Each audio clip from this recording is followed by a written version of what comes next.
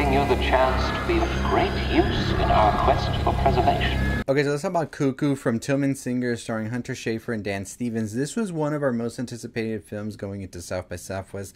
I mean, this is one of those films that when we first saw Neon announce it, show off that picture that we always saw for a while now, and just immediately I was like, that is the movie we need right now. And then Neon completely went dark with it. We didn't hear anything, no announcements. They said it was going to come out in 2023. We were waiting. Some people thought it was going to be like a New Year's Eve special. Nothing.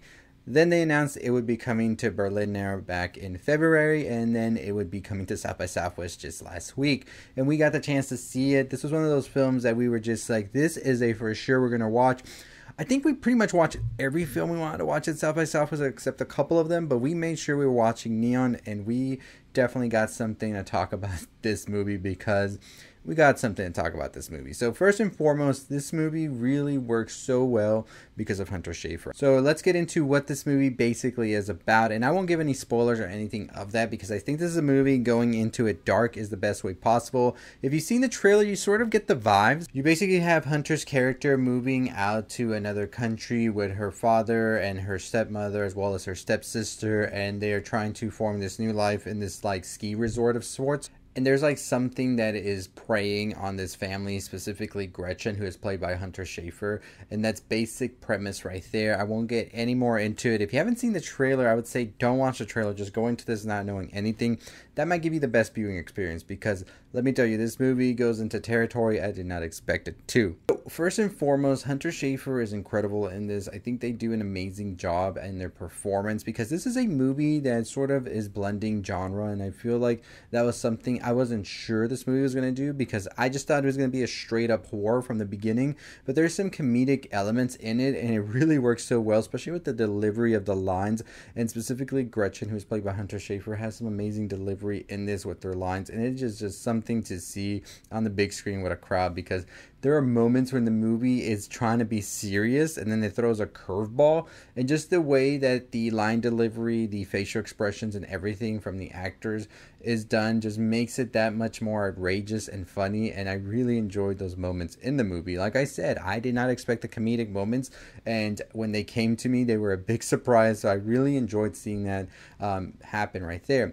The story in itself, I feel also is interesting, the lore that they're trying to build and all of that. I do want to say that it does sort of feel thin, especially towards the end, because you think that we're about to dive into something deeper and deeper, and it doesn't really go all the way there, but I think it's just enough in order to have you continue on with the movie, but you're going to be left thinking after it like, I guess that didn't make much sense of what exactly they were trying to do. And that was sort of things that I took points off from the movie myself because I feel like they had time during certain moments, but it sort of became a redundancy to do certain scenes. And there's a specific sequence that they do a lot throughout the movie, and I feel like we didn't need to see that over and over and over again. It just felt like it was just being in there to fill things.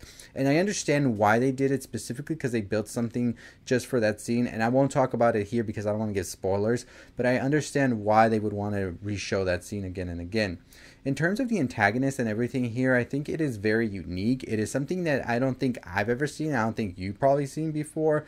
The whole premise of it as well is very out there and something that could only be thought of by somebody like Tilman Singer. Apparently, that's what they said during the Q&A, which I will be uploading or have already uploaded by the time you're watching this. So if you want to go check it out, go check it out. It should be up on the page.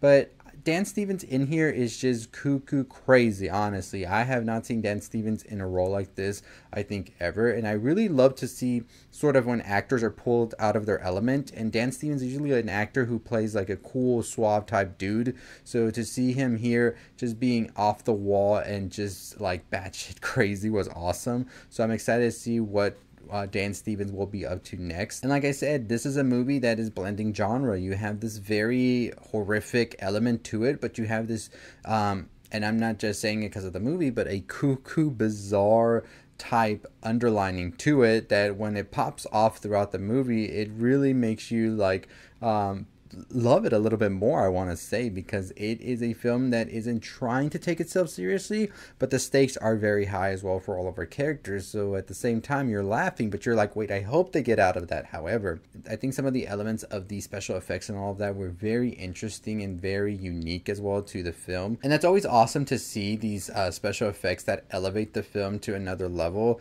And that's exactly what we get from Cuckoo. And I think that this is going to be one of those midnight cult classic films, because I think it is best enjoyed with a crowd that just knows what they're going to get. And it's going to have some scenes that I think everybody's going to find memorable as well, just because of the way they were set out. So silly, so weird, out there, bizarre, scary. All of those things could be put into Cuckoo and they would make sense when you're describing the film. And I think that this is definitely a midnight cult classic in the making. Overall, what do I think about Cuckoo? I think it was fun. I think Hunter is definitely leading the charge here when it comes to everybody else. I think that they are above everybody else when it comes to really selling and carrying this movie. I did find some of the plot points and some of the parts in it a little bit too tedious, just because we kept doing a redundant thing over and over, and it wasn't as scary as I was expecting it either. I really was expecting something a bit more tense and a bit much more dark, especially considering the first image. But other than that, we got a movie. I don't think we got a very scary film per se, and I think if you're going into this expecting something horrifying and scary, you might be a bit let down, as I feel like it pulls its punches a lot and could have gone a lot darker, a lot deeper with things. Overall, however, it was fun with a crowd. I think that Hunter is amazing in it, and I really would love to see more of Hunter in horror films. So I hope that this is them breaking into the horror genre a bit more. But like I said, it's fun, it's bizarre, it's not as scary as I was expecting. I feel like the story was pretty light and almost rushing at the end, so I would give it a 3.5 out of 5. Still enjoyable. If you wanted to see this, I would still go see it. I think that it is worth seeing for sure. We'll talk more about the spoilers and all of that, because I want to talk about the story in particular, what points I really just didn't vibe with the movie at all, and I just felt it was a bit flat with it. So stay tuned for all of that. But I think that the sound design here is incredible as well. That is one of the highlights for sure. Very funny seeing this with Civil War back to back, because I thought both films had the best sound design of South by Southwest and of the year so far. So I'm excited to see what other people think about the film. Let me know what you think. But like I said, we're on the road to 30,000 subscribers. If you haven't already subscribed to our channel, go ahead and hit that subscribe and hit that notification bell. On the road to that, and I think we can get there pretty soon. I have a full review of Cuckoo as well on my website as well, so you can go check that out, www.culturalixer.com. You can check it out, all our reviews as well, Caroline's reviews as well from South by Southwest, and a ton of other things to come. So stay tuned for all of the coverage and recaps that we're still going to be putting up throughout the week, and I'll see all of you next time. Stay safe, stay positive.